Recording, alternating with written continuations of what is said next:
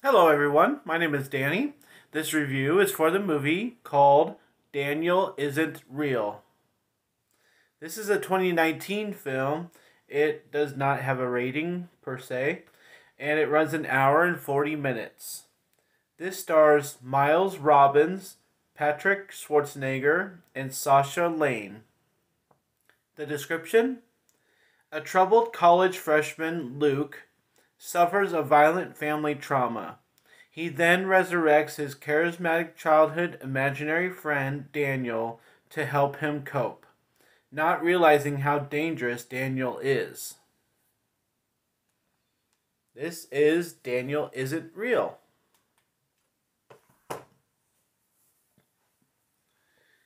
Well, hello everyone. Thank you for watching this video.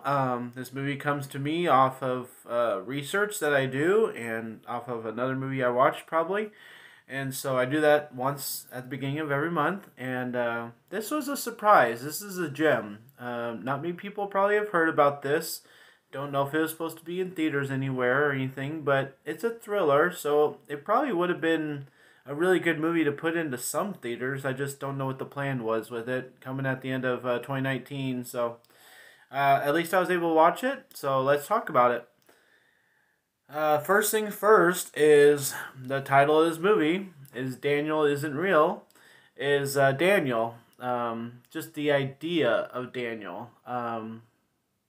We've had movies, with haunting figures and ghosts and demons and, look at The Exorcist. I mean, how crazy those movies are. I'm going to compare this movie mostly to The Joker. Unpopular opinion alert. I did not really like The Joker. I thought I was going to love it, and I'm just on the other side of things with that movie.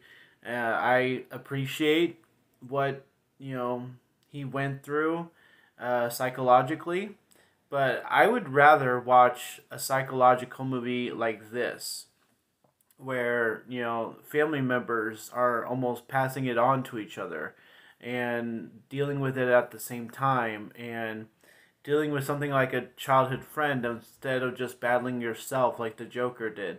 I think this movie is more enjoyable than the Joker. I just think that it has more to offer. I think it has more layers. I think it has more going on. I think it has a neater concept. I think it's more original that way. The only thing that gets a little confusing for me towards the end is they're trying to explain or have you assume what Daniel actually is. And I think it comes off as very strange explanation. So it's open to interpretation. When I left the movie last night, I just watched this, before I went to sleep last night, and I was thinking there's about two ways to handle the ending. And I'm going to be left to assume things one way. Other people might be more frustrated or not see any kind of explanation for it. And I can understand that. But I'm left to assume things a certain way that makes sense for me, that makes sense for most movies like this. And so I'm going to go with and run with that. But the ending, I think, is probably the weakest point because it's open to interpretation, and that's never a good thing, really. So, otherwise, the rest of this movie has a lot of people in it, has a lot of characters, has a lot of things happen. It's dealing with Luke trying to fit in, so Daniel helps him with that.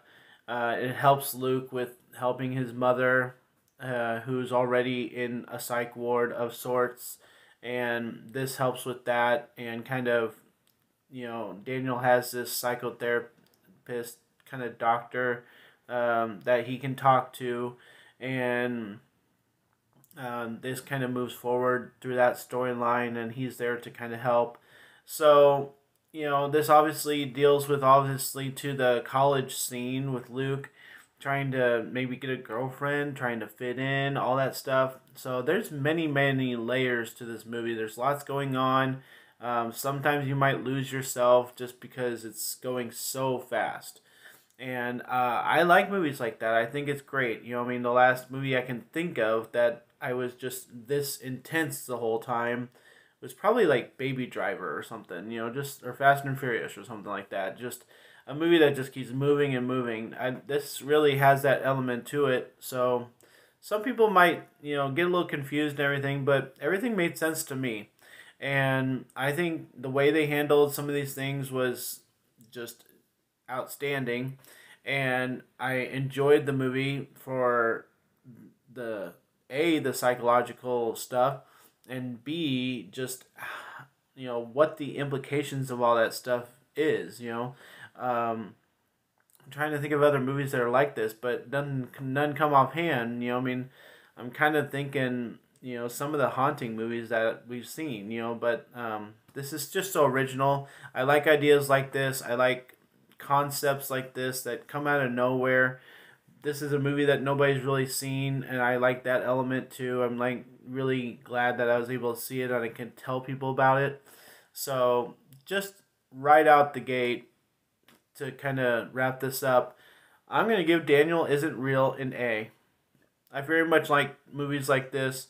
There's a bunch I could tell you about up here that have kind of felt like this, like movies that I've kind of discovered for myself, and I really don't think other people have watched, and the movie just kind of blew my brain out. And this is going to be on that list, and I'm going to own it, and I'm going to watch it many times down the road. And I hope other people are exposed to movies like this. There's just one second.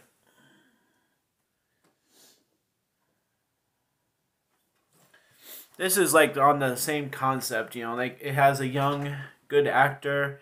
It has a movie idea that's really original, and the movie just is kind of out of this world, but really enjoyable. Another one is Under the Silver Lake.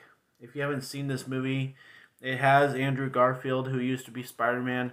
So that movie's worth it too. Daniel Isn't Real is really worth it. Try and watch movies more like this, that are kind of behind the scene, under the radar. I get so tired of people pushing the main movies, that win awards and are so dramatic, and I watch it and it's just terrible acting and stuff.